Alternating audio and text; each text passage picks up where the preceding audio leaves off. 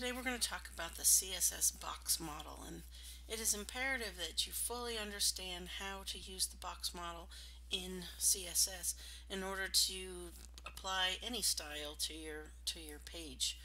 So here is an image of the box model, and this is taken from the Mozilla Developer Network page, which is really good, but it can be kind of intense if you're just starting out. So I just wanted to show you and go over this again. So every element in an HTML document is structured as a rectangular box inside the document. Okay, and this is what I really want you to understand, is that everything from an H1 tag to a paragraph tag to a list item, everything is shown as a box. So because everything is a box, we can apply different properties to that box. Okay, so if you take a look in here, this is the inner box, this is the content. So if this was a heading, this would be the text of the heading, and then directly on the outside of the content is the padding. So by default, every web browser has a user agent style, and that is basically telling us that the browser has specific default CSS that is being applied. One of those rules is that an H1 has a little bit of margin on top of it, and this can be frustrating because sometimes you're like, I didn't put any margin on my H1 tag. Why is it there? It's because it's coming from the browser, and we'll do a demonstration on that. So within the padding, after that is the border. Now obviously not everything has a border on it, but it could. So you could put a border around here.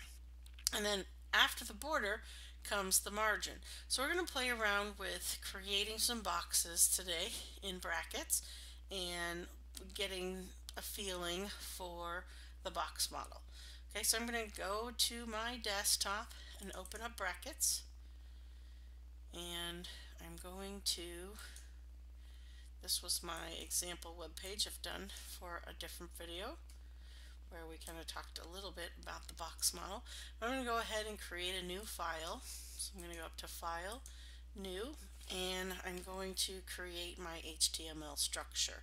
So you can do the same thing with me.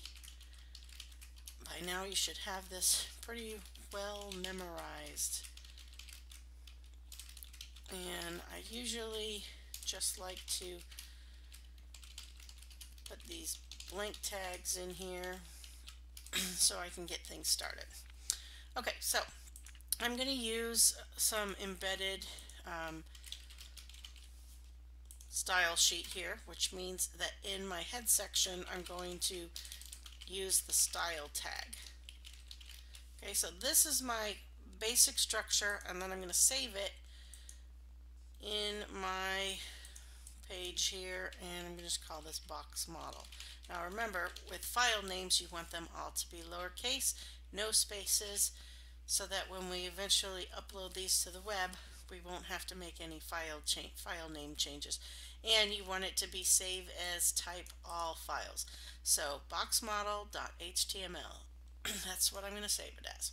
Okay, now that we've saved it as HTML, you'll see down here in the bottom right corner of brackets it now says HTML, and the color code is gonna start happening.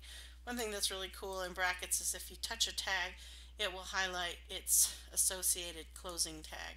So I really like that, and once you get a bunch of lines of codes in here, it can be helpful. Okay, so let's use some semantic divs, shall we? So let's go ahead and put in, oops, always want your HTML to be lowercase. Let's go ahead and put in a header and a main. Main is actually a new semantic HTML element, and footer. Okay, so we're going to have these three boxes that we're going to create. Now again, these are semantic divs. So what a div is and what a semantic div is it acts just as a box, as a holder for any content that you have sitting inside here. So I can have an H1 in here, I can have an image in here, whatever I want to put in here, it'll just be within my box, and it's a little easier for us to kind of place and group these separate pieces of content into boxes, because then we can kind of use the box model a little bit easier to represent these things. Okay, so let's say in the main I'm going to have an H2, and I'm going to say margins, and I'm going to have some sample text in here, and then I'm going to have another H2 for border, and some sample text in here as well, and another H2 for the last element, which is padding, and some sample text in here.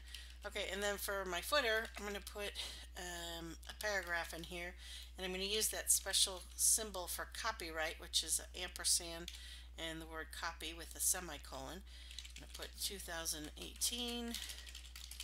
Okay, so this is what I have so far, and let me go out and get some sample text. Let's do hipster ipsum this time.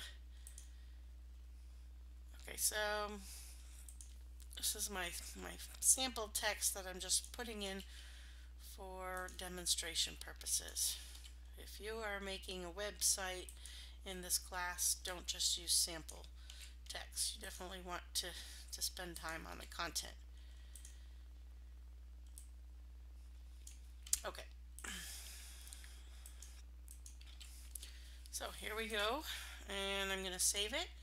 I'm going to click my lightning bolt to do a live preview, and this is what we have so far. Remember, there's no style, so very boring, right? No style, just black and white.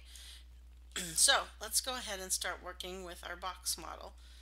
And the first thing I want to do is I'm going to work with this H1. Okay, so when you define something in CSS, you want to make sure that you are attaching it to the proper thing. So I can specify that my box that I want to work with is header.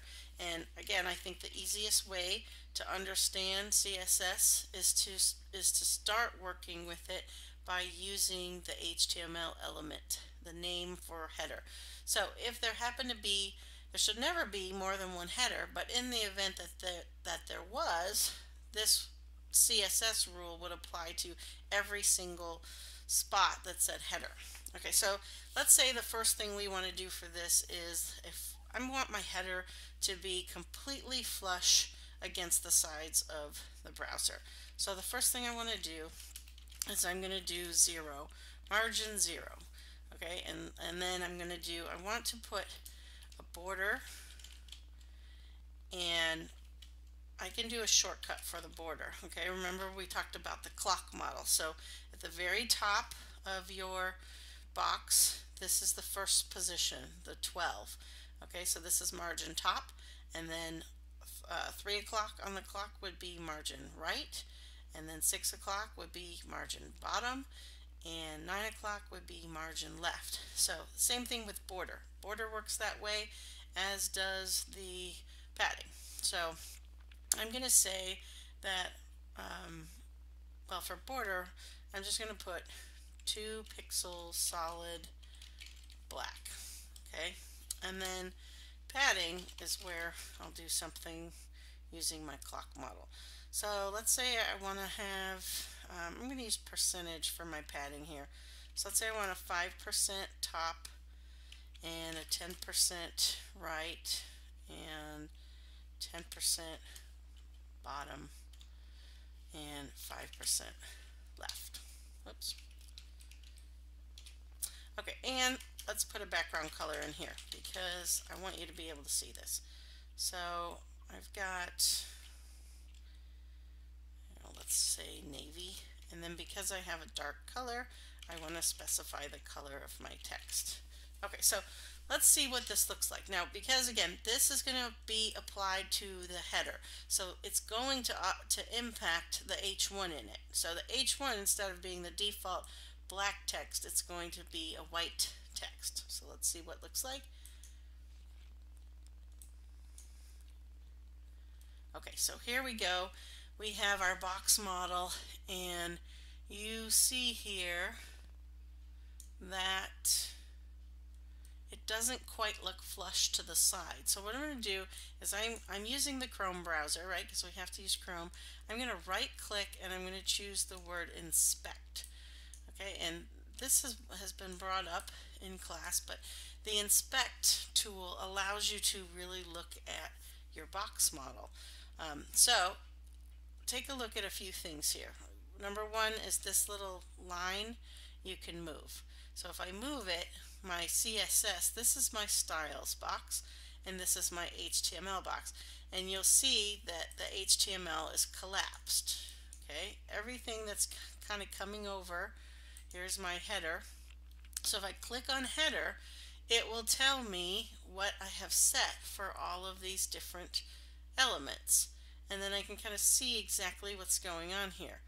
I can see that I have a margin, a border, a padding, and as I hover over these different elements, you see how it highlights things. So I can visually see what I want to do, and I can even, if I hover over one of these settings in the CSS, I can uncheck something and see if I remove that what the difference would be. So this one that I'm removing is just the padding, and you'll see the difference with padding, without padding. Now, what we're looking at here is just a read only, so it's not like we're going to be making changes to our CSS through here. This is literally just to kind of take a look and go, what's being applied here? And again, if I click on anything in here, like let's say I want to click on, see what's going on with the H2, again, I can click inspect, and you see the box right around it. So as I hover over these different HTML tags, you'll see what's happening is you're seeing the box. Okay, so see this H2? I don't have anything set for the H2 for padding, but you're seeing something that says user agent style sheet. So all of these things are being applied from the browser. So if you want to make any changes and you don't want that H2 to have such big padding, you need to specify a rule for the padding that will override what the browser is automatically doing. Okay, so here we have the header. Let's take a look at this one more time. And here's my H1, and you'll see that I haven't applied anything to it, but it automatically has some padding built in here. And then here is body. Okay, so here's a perfect example. Remember, for the header, I said I wanted the margins to be 0, but the header is nested inside the body. And so here is the user agent style sheet that's applying an 8-pixel margin to this whole page. Now, I don't want that to be there. So I went into the inspect so I could kind of see where is this coming from. Okay, so there's a way to override this. So I can do a couple things. Number one, I can specify that my body has a margin of 0. Okay, and let's see what happens. I'm going to save it, and automatically you can see that now my header is flush with the edge of the browser, which is what I wanted. But also, because I did that, now all of these things are also flush. So this is where I need to get my box model working so that I can get these sections to look good too. So how would I do that? If I want to apply a margin to the main section, I can write a rule for main. And you'll notice that I'm kind of putting my style declarations in order of how they're being shown on the page, and that is for organization purposes. So just in case you had a question about that. Okay, so for my main, maybe I want the margin. Okay, so what do I want for the top margin? I don't want any for the top margin. Right and left, I'm going to say 10%. So, and same thing, I don't want anything for the bottom. So I'm just going to leave it at 0 and 10%, and that means top and bottom 0, right and left 10%. So let's see what that does to my box. Okay, so here we go. Now, I think my header box is just way too gigantic, but I like what's going on here in my margins. Now, I I don't like that my heading starts way over here. So either I want my heading to be coming in at 10% or I want it centered. Okay, and then I definitely still need to do some work here with my footer. So let's just go ahead and do the same thing with footer. I'm just going to do a text align center just to kind of take that off of my plate right now. And I'm going to change my padding. I'm just going to put this padding at 5%, which is going to apply to all aspects of the padding. And I want to do a text align center on that as well. Alright, so let's see what that looks like. Alright, so looks a little better. I hate the font, but looks a little better. Again, if I click on these things, even in the brackets preview, it will kind of show you the boxes. So when you click on things and you see this like blue shadow, you're like, what the heck, where is that coming from? This is where it's coming from, right? So now I've got my box for main and I can style it however I want. Let's just put a color in here so we can see exactly where it is. And I'm just going to use silver. Okay, so here is my box model. So this is being applied to the content. Okay, so you might say, well, what the heck? Why is this not going all the way to the screen? Because we have a margin in here. So in order for us not to have this be completely to the edge of the box, what do we need to use? Okay, we need to put in padding, right? So let's put in some padding and say padding, and I'll just put 5% all the way around that, and let's see how far that brings this in. Okay, so now you can see the difference. I have a box around my main, and this is the main box. I've taken away all the margin, so it sits nicely underneath this color. And if I wanted to continue to work with my boxes inside of main, I can keep adding box model rules to everything that I have here. Okay, so let's say now I want to put something like my paragraphs. Well, let's say I want to have a H2 rule. Now let's take a look at how something like this might work. So first I'm going to change the font family to Verdana, and I'm going to change the color to white. Let's see what that does. Okay, so it looks a little bit better. I think I'm going to do the same thing to my header. Now again, I can apply the font to the actual box, or it might be more logical to apply it to the H1. So look at what I'm doing here. If I put something that specifies 2 elements, so you see I've got header space H1, I am basically telling it to be more specific. Okay, and I'll show you how this works. So this rule is only going to apply to H1 tags that are sitting inside the header. If I have another H1 tag out here, I can say color equals red. Okay, so let's see what's going to happen here. Alright, so the first thing that's going to happen is it's going to come to this header H1 rule that says, hey, we need this to be Verdana. Okay, so it's changing it to Verdana. Then it's saying, okay, all the H1s on the page need to be red. So it's putting red in here. And the only reason it's becoming red is because I haven't specified a color here. So if I specify the color yellow, is it going to be red or is it going to be yellow? Let's find out. Why is it yellow and not red? The reason is because we are specifying it in this rule that is very specific. Okay, and this rule is saying that the header H1 color should be yellow, whereas this rule isn't as specific. So it's saying all H1s should be red. Okay, so if you want to, some people will ask, how do I, I've applied a rule for H1, but the H1 is showing and applying to everything on my page. So let me put this H1 in main, and what color is this going to be? Is it going to be yellow? Is it going to be Verdana? Is it going to be red? Okay, so look at the difference here.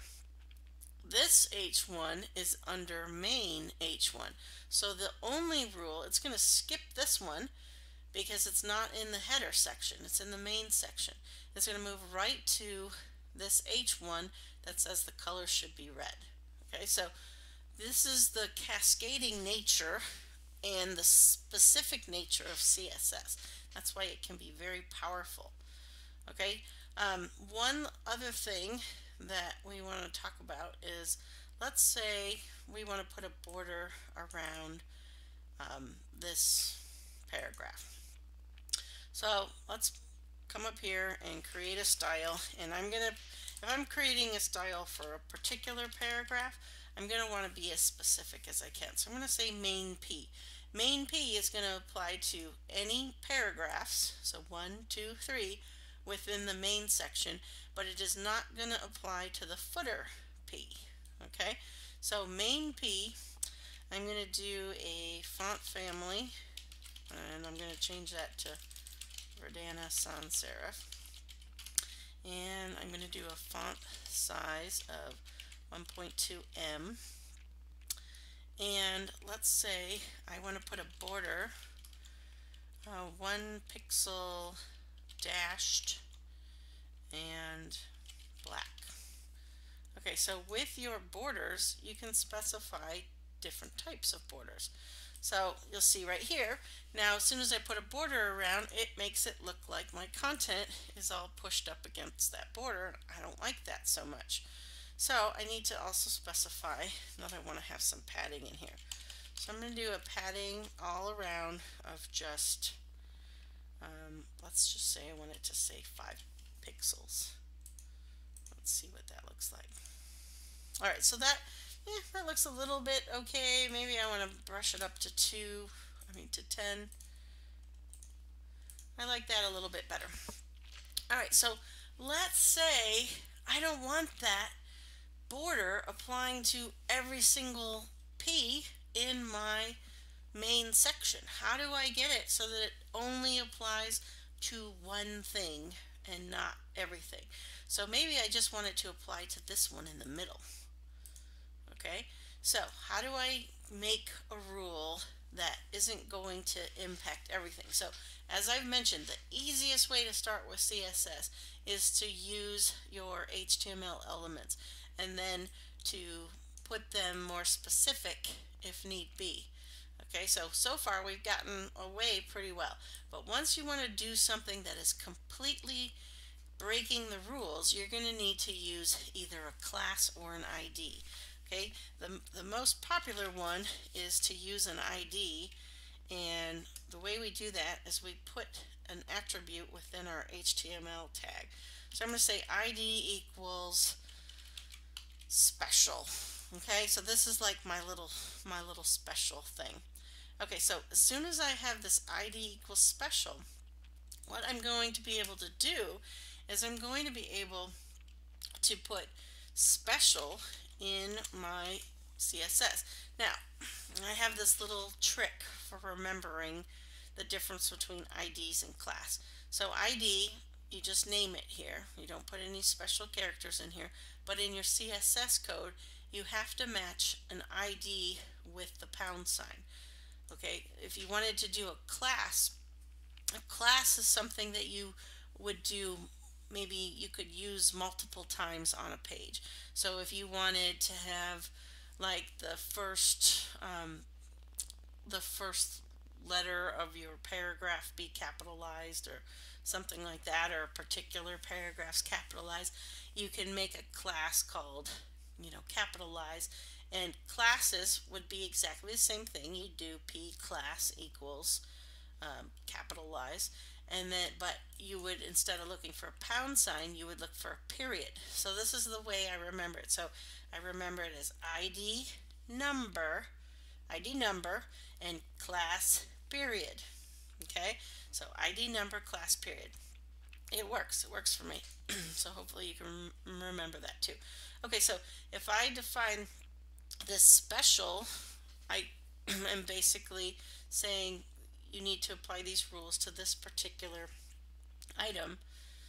And let's say I want this to have my border. So I want that to have my border, but the other ones I don't want to have a border. So let's see what the difference is here. So here you go. So now I've got 3 paragraphs, but only one of them I want to have as kind of a special thing here. And maybe with special I'll put in a background color of purple and a font color white, because anything that's dark needs to have a lighter color. Let's see what that looks like. Now you can't really see my border too well. Let me change my border to white. Oops. And I'll make it a little bit bigger.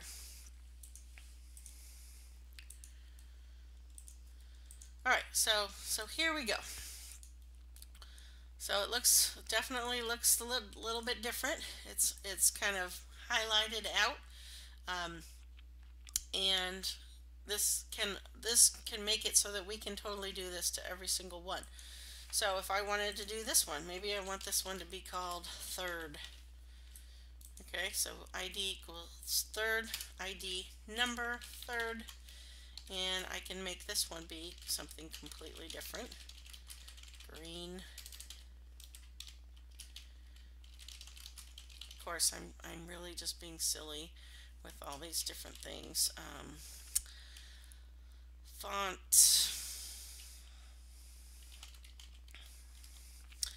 style italic. This is not going to necessarily be very readable, but so here is another box. Maybe I want the padding to be a little bit bigger here. So maybe I want the padding to be an extra 5% or 5 pixels. Oh, actually that isn't going to do anything because the other one is 5. Let's see what that looks like. Can barely tell it. Maybe let me make that a little bit bigger.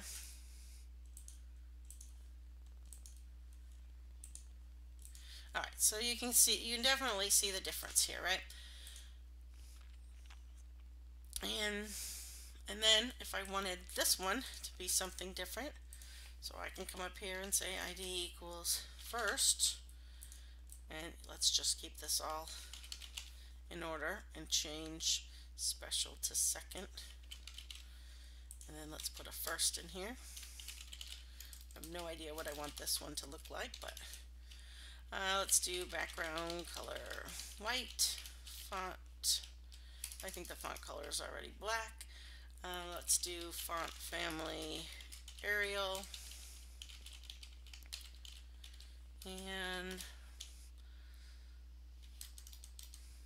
let's just keep it at that. And let's take a look at the difference. Alright, so see, we've got 1, 2, 3. We've got 3 different boxes in here and 3 different styles that have applied. We talked about using being specific with our CSS selectors and using IDs. So IDs are to be used for things that are only going to be on your page one time. So for a special section, you can include the ID, but you don't want to have multiple IDs using the same word. If you need to do that, then those become classes. Okay, hopefully this has been helpful.